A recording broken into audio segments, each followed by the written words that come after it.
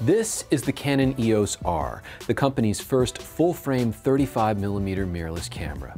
Now, if you're already a Canon shooter, this ticks all the boxes. It boasts killer saturated colors, works with LPE6 series batteries, and, via your choice of adapters, offers full compatibility with every EF lens made since 1987.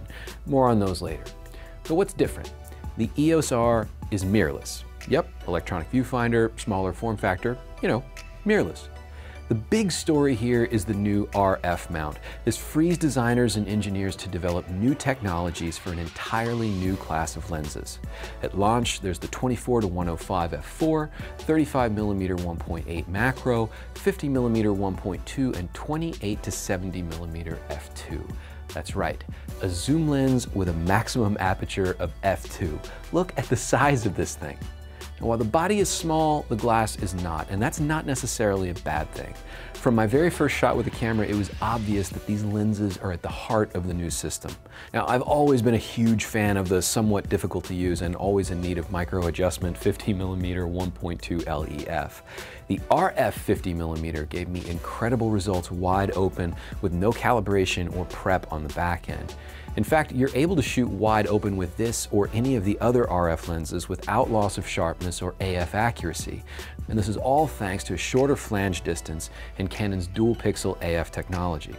Added bonus, because the new native RF lenses move the rear element of the glass closer to the focal plane, chromatic aberration is incredibly well controlled without the need for any computational photography. Photo quality is stellar.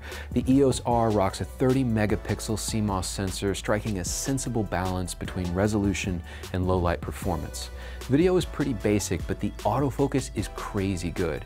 If you're a vlogger, the flip-out screen and face detection AF are a match made in heaven. In fact, AF is really one of the most distinguishing features of the EOS-R. With an EV-6, this isn't just the best AF mirrorless performer I've tested in low light, it's one of the best low light focusing camera systems, period.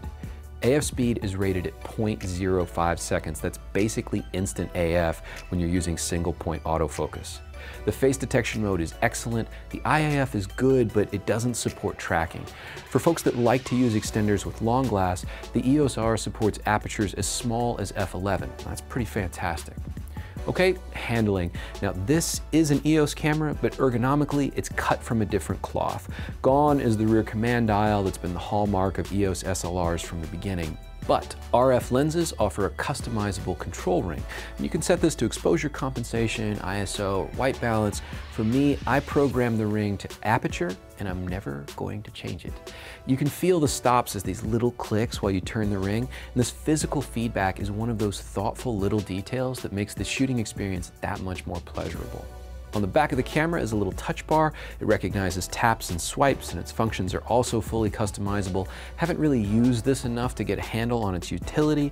I set it for ISO, seems to be working just fine. All right, let's talk about the lens adapters. So generally, I don't like lens adapters. They malfunction, they're awkward, they wobble around, they cause me anxiety. That's not the case with Canon's 3 lens mount adapters. Yes, there's 3. One is a straight-up conversion adapter. No bells or whistles, it adapts EF and EFS to RF. No muss, no fuss. Option 2, same as option 1, but with a super cool customizable control ring. Option 3, EF and EFS to RF, super cool customizable control ring and drop-in filters. That's right, it just got super easy to add ND, variable ND, or circular polarizers to all of your EF and EFS glass. There's also announcements today for 2 new telephoto L series lenses. There's a brand new 400mm 2.8 and a 600mm f4. Looking forward to checking those out soon. For EOS M series users, there's the brand new EF M 32mm 1.4 STM. That's the fastest aperture prime in the EOS M line. And the brand new Speedlight EL100 flash. Got some bounce, got some tilt. And look, this thing is so small. I had an excellent time playing with the Canon EOS-R today, really looking forward to working with a full production model soon.